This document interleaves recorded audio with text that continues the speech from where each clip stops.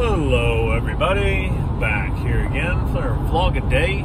Today is Tuesday the 17th, and today was a lovely, beautiful day today. Got this morning, got the dogs taken care of and so on and so forth. Nothing real major. Went ahead and got that all done. Headed outside, got in the hot tub for a little bit like I do. Got a couple other things taken care of real quick, and then I headed over to go pick up a dog that I'm daycare setting for the first time. I met him yesterday on my way back home from riding my motorcycle in the woods, and he's a young pup, little bit puppy-like still, but should be fine. We'll see how he does. And I think she kind of said I could keep him overnight and stuff too, but I don't know how he's going to do with the other dogs and whatever, so I'm planning on taking him back. So it'll all be good there. Went and picked him up. He's actually this little guy right back here. He's adorable, but he's puppy. So he's trying to dig little holes and whatnot and stuff. So I got him there, headed back home, chill out the dogs, everything was going good. Got a couple other things done around the house, nothing real major. Ended up having a piece of leftover pizza, because I got pizza the other night, and the leftovers, I guess, are mine now, which is virtually the only time I ever eat breakfast. I hardly ever eat breakfast for lunch, but if I have leftover pizza in the house, I will eat that for breakfast kind of thing. So knocked out a bowl of breakfast, or a pizza for breakfast and stuff, and then had one of the dogs get dropped off named Tater. He's an old dog that needs eye drops every morning, and he also is diabetic, so he needs insulin shots within 15 minutes of eating a meal. So it's kind of a pain in the butt, because if you put down your food and he doesn't eat right away, if you're not there to watch him, you have to take the food away, because you can't have him eat and then not get the insulin shot and get thrown. It's a pain in the butt. So she showed up with him, and because they were running around and getting ready to go and everything else stuff, the dog didn't eat. So they brought me his food in a bowl, covered in saran wrap. I tried a couple times, he didn't want to eat, which usually he's pretty stubborn if he gets out of his routine. If he doesn't eat it by, like 8 o'clock in the morning, 9 o'clock, 7:30, 8 o'clock in the morning and stuff, he don't eat till dinner time. So went ahead, and it's all it's chicken, and there's green beans and carrots, all kinds of crazy stuff in it that I didn't trust, because I'd been in room bomb for room temperature. I didn't trust, put it back in the fridge and wait until evening. So I just fed it to my Great Dane, Bruce, and Bruce seemed to enjoy it. He ate it all up. And then we hung around outside for a little bit. Everything was going good, no big deal. Decided to get some yard work done, so I got the yard mowed, moved the car and the truck out of the way so I could mow there a little better.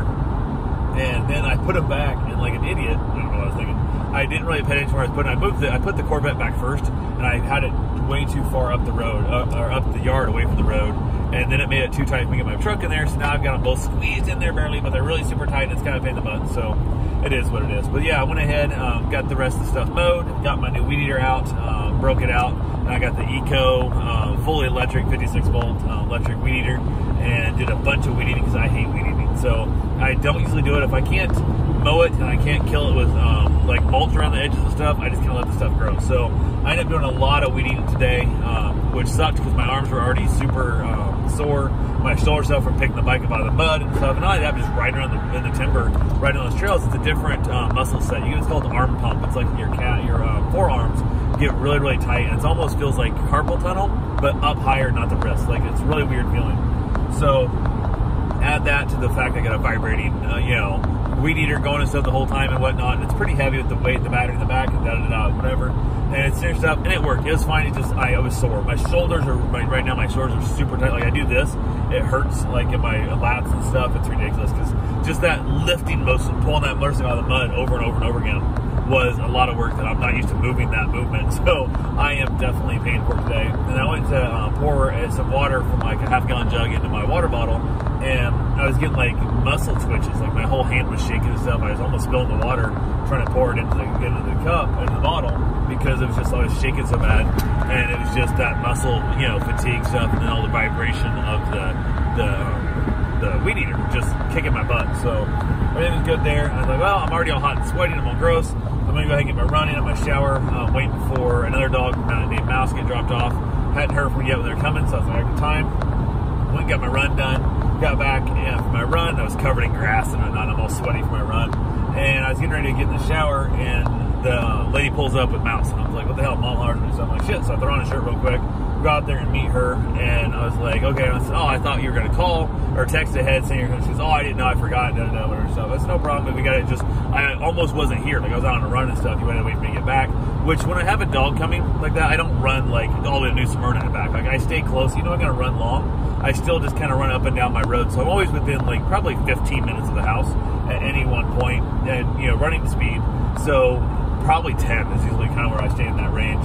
That worst case scenario, if somebody did show up and they text me or my mom texts me, I'd be like, hey, I'm 10 minutes out, I'll be right back there. Now, we'll show up gross and sweaty as hell, but I'll get back to it. So it's not the end of the world. So I got the dog inside. The dog's kind of had a little bit of squabble because this little pup back here was a little bit not sure how to take Mouse, the little Boston Terrier who thinks he wants to be dominant. So it was kind of interesting. They got along pretty well. I went and got my shower, got out of there. My wife got home from work. We had ourselves a nice little dinner, had some leftover spaghetti, watched some NCIS, and then started to try and sprinkle a little bit, whatnot. Not really bad, but it's trying to rain a little bit.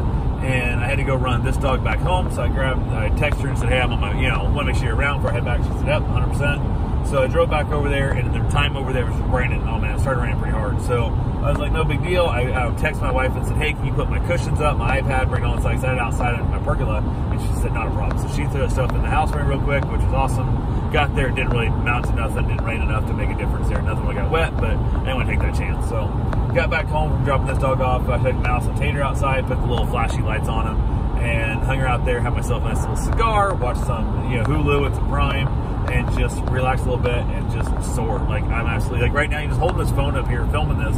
My arm is tender and sore from just holding this motion right here. It's just ridiculous how out of shape from the different muscles I use by dragging a bike out of the mud. It's amazing the different muscles you don't use all day, every day, how sore they can be when you finally do use them. And I had to struggle. The bike's not light by any means. It's definitely not a 252 stroke by any means. So it's much heavier now. But anyway, that's all I got for right now. I will talk to you guys tomorrow. Have yourself a safe and wonderful day. Thanks for watching.